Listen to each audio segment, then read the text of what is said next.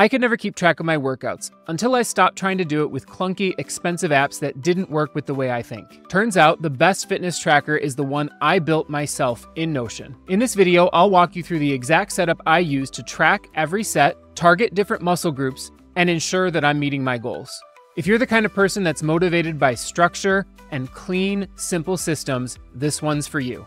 I'm Anthony Wagner, and this is Queer Efficiency, where I help fellow productivity nerds solve tiny problems. Let's get started.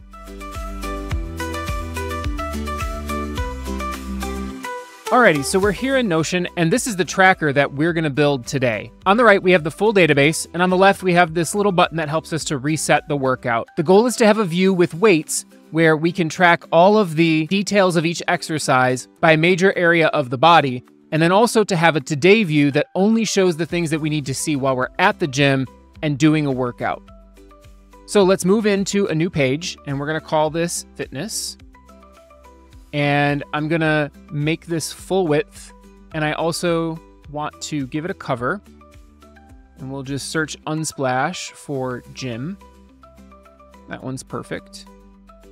I also tend to like giving things an icon, and so we'll do weight and give it a dumbbell icon. Now, when I build major pages in Notion, I like to have on the left side a column, a narrow one where I can add a variety of buttons and actions, and then on the right side to have the full database. So let's build it that way.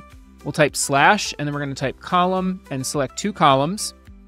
And then I'm going to insert my standard heading, which is a spaced out heading followed by a divider line. So on the left, we can say functions, and I am literally typing a space between each letter. And then we'll go to the next line and type 3 hyphens, and that inserts the divider line. And then we'll come to the right column and type database, and then enter, and 3 lines. Now we want to make this column much narrower, and sometimes this is a little hard to grab when there's nothing else there, but that'll be good. On the left, we'll insert a button, and we'll call it Reset Workout, and I'll give it an icon, but we'll leave it. We're not going to put anything in it just yet. And yes, it's okay. It has no actions, but I'm just leaving it there as a placeholder for the moment. On the right side, we're going to insert a database, and we'll make it an inline database. I do want to give it a title, and I like to insert database on these when it matches the name in case I ever need to find it. It's easier to spot what's the actual database versus the page that it's on. But we definitely don't need to see the title, so I'm going to click here and choose hide. Next, I'm going to rename the main property, the primary property, and I'm going to say exercise. And then I'm going to add a select property, and I'm going to call it area. And this is where we're going to add the different areas of the body. So we'll start with lower body. And I like to do this in reverse, so I'm going from the low end of the body up to the upper end of the body. But I do it in reverse because when they enter here into Notion, they'll show in that reverse order. So it's lower body, core, back, and upper body. So it has the properties, and then I'm going to give it an icon. That one's good. And then we can add exercises. So I'm just going to grab the ones that I have already in this demo, and I'll copy them with the area into my fitness tracker, and they should populate with the area just like they did, which is great. All right, so now that we have the exercises pasted in here, we want to set up grouping so that this groups by the area of the body. So let's come back in here, choose group, and then choose area. And then this is one Notion quirk that it doesn't tend to follow the order that you put them in when you did the select. So like they show up in an order here, that's the order I created them in. But in the grouping, they don't follow that order for whatever reason. So I don't really know why, but yeah. So we're going to put them back in the order that we had them in, which is exactly that. And that looks good. Now, what you could do in this view, because the groups are here, you could hide this so you don't have to see it. It doesn't duplicate. And now we have a set of exercises in each group by area of the body. So now we need to add some information about each. The first thing that we're going to track is the weight that we're lifting. So let's add a number property. We'll call this weight. And I will give this also the dumbbell icon and make that a little narrower. And then we want to track the set that we're doing. So I'm going to add another number property, and I'll call this set, and then we'll give it an icon.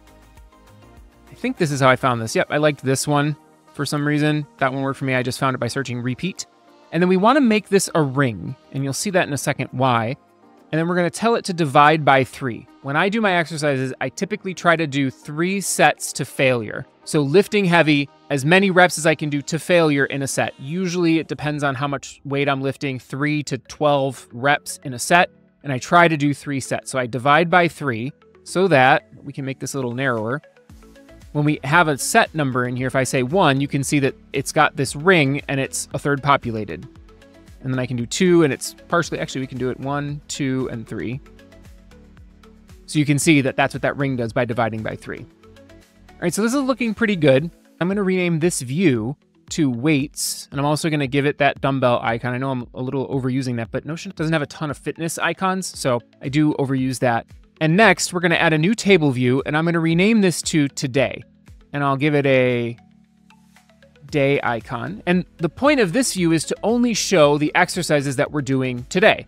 And the way we're gonna do that is we're gonna identify the exercises that we wanna do today by inserting a value in the set column. So what we need to do to only show the things that we need is to set a filter on set. And we wanna set that filter up to only show things when set is not empty. And when we set that right now, all of the exercises are gonna disappear because there's nothing filtered on. Then, to identify what exercises we're gonna do today, we just need to give them some sort of value. So I'm gonna insert a 0. And the way I did that for all of them was selected the top cell, hit Shift and down on my keyboard, and then hit Control D. And that repeated the same value all the way down. Now, we don't have to only do things in a single area. Let's say we're also doing some back and I wanna do an incline row. I can insert a 0 there. And then what I get when I'm here is all of those exercises. In this case, let's actually turn back on the area so we can see that. And you can see those are the exercises that I'm gonna do today, which is great. That's exactly what we want. Now, the next thing I do like to add is a visual reference. And this is a pretty simple thing to add, just grabbing images from the internet. I want a caveat here that if you're doing any of this for commercial reasons, you can't grab images off the internet and then sell them. But if you're just doing it for personal use and you're building your own tracker just for your use, no big deal, you can totally do that. So I'm gonna add a new property and I'm gonna add a files and media property and I'm gonna call this demo. And I'm gonna give this an image icon. And then what's cool is that I can head to Google and I can search for hammer curl. You can see I did this already. Diagram GIF. Yes, GIF.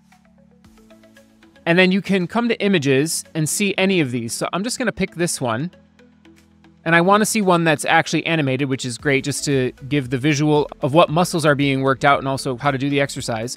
All I have to do is right click, hit copy image address. Be sure not to hit copy link address. We don't want the link to the page that it's on. We want the actual address to the image.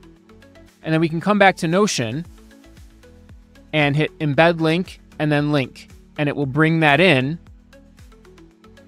very quickly. So I could do a couple of those. So I'm gonna just go off on my other monitor and search concentration curl, diagram GIF.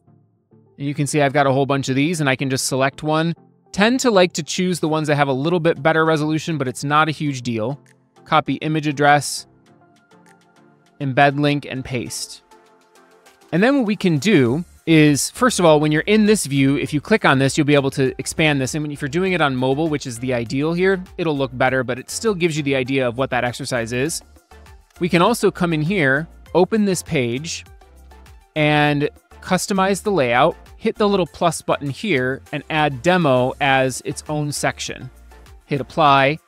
And then when you open the page, it's also a quick thing to get to that demo image as well. So we're gonna go back, collapse that. And this looks really great. I think this is a great place to stop in this video. And then in the next video, I'm gonna walk you through adding all of the control buttons. So adding this button, adding a button for today to turn these exercises on and off quickly, and adding a button that allows us to track the sets much more quickly than having to open this and enter a number manually. We can just set a bunch of buttons and it makes it very easy to use this tracker on mobile, which is the goal. All right, that's it for this video. If you found anything in this video helpful, please scroll down and tap the like button. It tells the algorithm that this is quality content. It also tells me to keep creating things just like this. Thanks as always for watching, and I'll catch you in the next video.